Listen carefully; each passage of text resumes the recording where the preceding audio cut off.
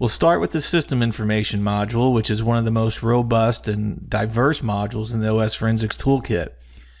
At first glance, it may just appear to be just a straightforward, simple feature to use. You choose a scan from the preset list of available scans and click Go, and that's all there is to it to start using it. This is a great way to get valuable system information from a live machine, such as when you would be running OSForensics from a USB to triage a live system. But it also has functionality when investigating disks from another machine or a forensic disk image. So let's look at the available default list of scans. There is the basic DOS commands option, the basic system information option, the system information from registry option, a Bitlocker detection, and the recover Bitlocker keys option, Python scripts, and then there's an all commands option as well. Keep in mind that the majority of the presets are intended for live system analysis only, and so will not be compatible with forensic images. For offline use, for attached drives or those forensic images, the system information from registry preset will obtain similar system information from various locations throughout the registry.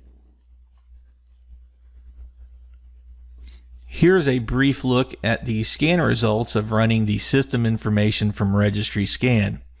You'll get information like computer name, time zone information, network information, all the user account details, which are very important, connected printers, and more.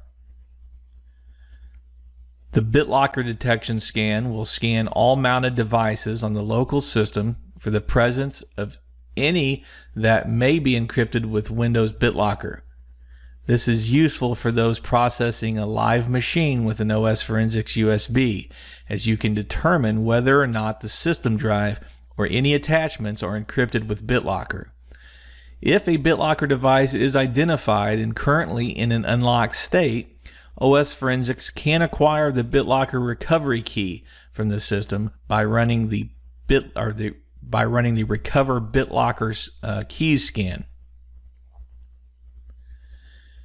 Here we see the output of the Bitlocker recovery scan. You will notice that any Bitlocker devices will be highlighted in blue, and any non-Bitlockered encrypted devices will be highlighted in yellow. This simply helps direct the user to the most relevant information as quickly as possible. In addition to the default preset scans, OSForensics users have the ability to create their own preset scans and even run some third-party tools and custom scripting.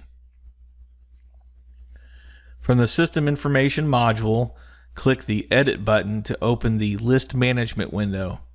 From here you can create your own scans from the default list of available commands that are built into OSForensics, or you can add your own. Earlier in the course we talked about the different directories and files that are created when you install OSForensics. One of them is the sysinfo tools folder located at the file path displayed here in this slide. Here you can place the executables of third-party command line tools. Things such as Registry Ripper, Volatility, Encrypted Disk Detector, etc. can all be placed here in this directory location. Once your executables have been placed in the appropriate folder, you can then add the necessary scripts associated with that program to use with that program within the System Information module. This slide shows the difference in creating a new list title or name, and then how to add new commands or scripts to the available commands list.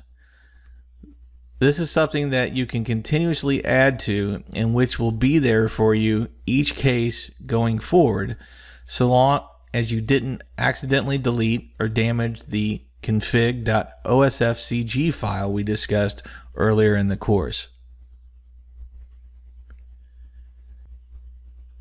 Here's the first of several more examples to come of the two ways to export or store the scan results from most of OSForensics automated scans.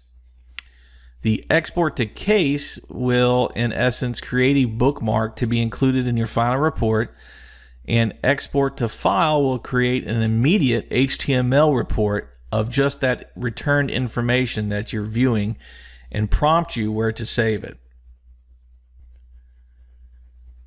This may be more useful in a live analysis scenario where you may be out in the field processing a live machine and needing to collect specific information, and may not be interested in building a full report of files and artifacts of interest to your examination.